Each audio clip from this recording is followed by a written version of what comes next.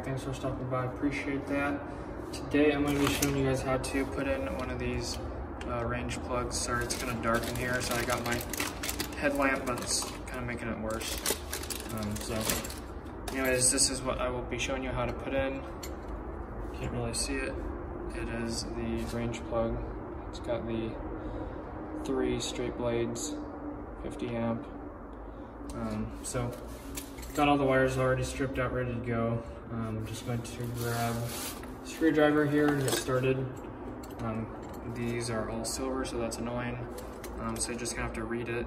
There's a spot for the white, the green, X and Y are your aughts, so your red and your black. So I'm gonna start out with the ground one over here.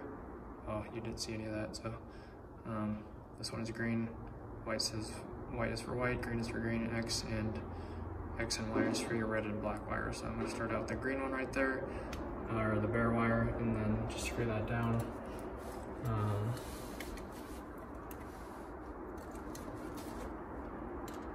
So I'm gonna tighten it with this and then come back and then tighten it with the big screwdriver. So got the ground, and then next I'm gonna go to the X, which is gonna be a hot wire, so you can go red or black.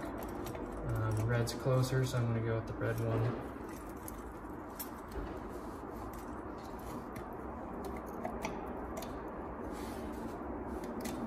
It's kind of a difficult process. You're gonna have to hold it there and tighten it at the same time.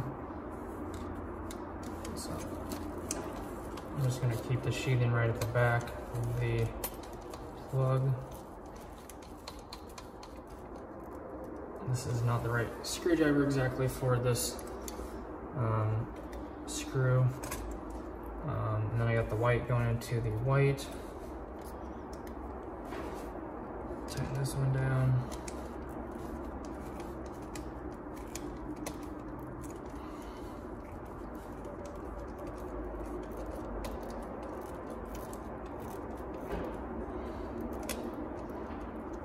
And then lastly, black to the Y screw, I think it was.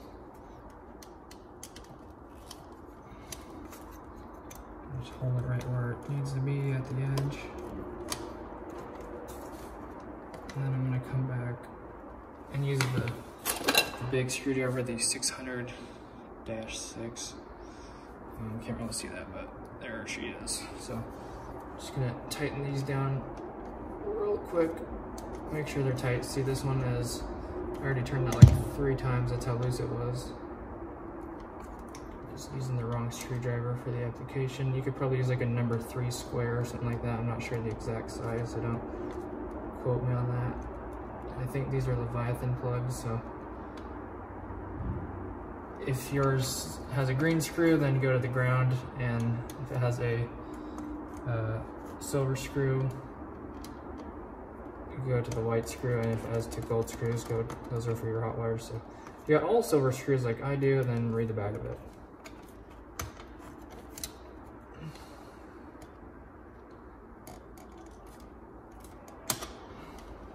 Try not to stab your hand or the wall. Makes life easier.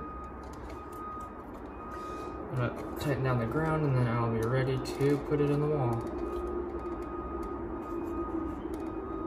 Alright, so now you got everything tight. Maybe give it a little pull. Make sure stuff ain't gonna come out. And then, depending on where the hole is on the wall, this is between a cabinet on the left side right here, cabinet on the right side. Can't really see that, but this is a little bit on the right side, so I'm gonna put the plug on the ground on the right side. If the box was over here, then I would put the ground on the left side, because when you plug it in, the cord is on the cord goes opposite of the ground. So you want the cord to not turn into the wall. If the box was over here, you'd have to flip it over and take it apart and flip it over. So basically I'm going to point the ground on the plug opposite, or put it on the short side of the wall. So I got like a foot over here and like 2 feet over here. If that makes sense to you. So I'm gonna put the ground on the right side so it has more room for the cord, so it has more turning radius to go under the stove or whatnot. So you're just gonna have to manhandle this. Stuff stuff that in the wall. Grab your screws right here, open this up. Easy way to do that is just fold it over the plastic, pull them out, or cut it open whenever you want, depending on what tools you have. So I'm getting my 4 screws, and then I'm going to use my number 1 square drive. Start screwing these in. Don't screw them all the way just yet. Just get them all started. And then you'll come back and level it out. Can't really see that right now, sorry. Last screw. So you're just gonna wanna put one of these down first. Usually one of the corners. It doesn't matter top or bottom. And luckily for me, this box, it's flat, so it's either going to be sitting on the sheetrock or on the box. So I try to have it all the same, so it's level. So luckily mine's sitting on the box, so I won't have a problem. Basically, you can kind of level it out or eyeball it. Right now I can kind of set it there and see that it's not level, but you can kind of also just eyeball it with the floor on the bottom and make sure, I already know it's going to have to go up a little bit. So if you can put it on the, put the level on the edge of the metal, then that helps out.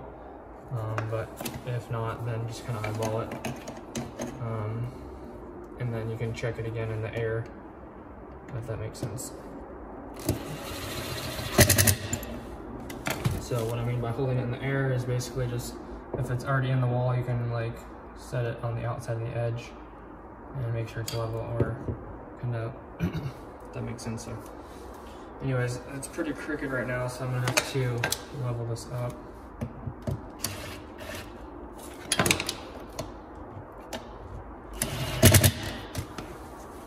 So that looks better. I'm gonna bring it back down a little bit on this side. And then I'm gonna assume it's gonna be as straight as it's gonna get. So that looks pretty good with the floor. I would hold it up, but I probably can't see it exactly. You can kind of get down there if you want to, but you basically just hold it where the edge of the metal's at, and then you can see if it's level. But I think it's pretty close for the most part, but it's gonna be covered by a stove, so no excuses though. So then you're gonna take your plate right here, and then grab your plate screws wherever those went. I lost them. I got my plate screws right here. And then I'm gonna use a twirly screwdriver right now just to get these all started, or maybe even finish them.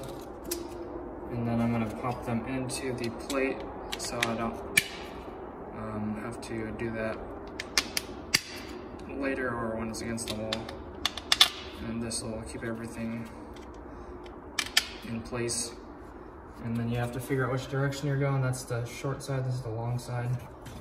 So I'm going to go ahead and start screwing these in. Once I tighten down the other 2 screws, of course. Thought I was gonna miss those, y'all. All right, so once you get those done, then you can throw your cover on. Just gonna find one hole real quick. And then once you find one hole, find your diagonal opposite. And then you're gonna find your last 2 ones really easily. And you just kind of go over all 4 of these. Go over these a few times, kind of at the same level. If that makes sense. Just gonna go over these a few times. That one's kind of sucking in a little bit too much. So that's pretty much it for the most part. And then you level your screws out if you want to. Throw my level on there, and it's not the most level, so kind of bring it up sometimes like that, or kind of hit it, bump it over with your level. But I screwed these down pretty tight, so it's going to be a little bit crooked probably. Might fix that off camera, but anyways, once you do that, and then you can level your screws out. I usually match the blades on the plug-in, so kind of just have them going sideways like that, like that, like that, and like this. That should do it, guys. So if you enjoyed or if this helped you out, make sure to drop a like on the video. I'd appreciate it. Help me out. Don't forget to subscribe for more tutorials and daily electrical videos. Don't forget to check the description and hit the notification bell to be notified when I upload or do live streams. Thanks guys so much. That concludes the tutorials for this day. Thanks guys so much. Have an awesome rest of the day. Peace out. God bless. Alright guys, I got it fixed. Sorry this is freaking out. So I got it fixed, or leveled out if you guys thought I was playing. Got that right there. Boom. Good enough. Alright guys, that should do it. Thanks guys. Peace out.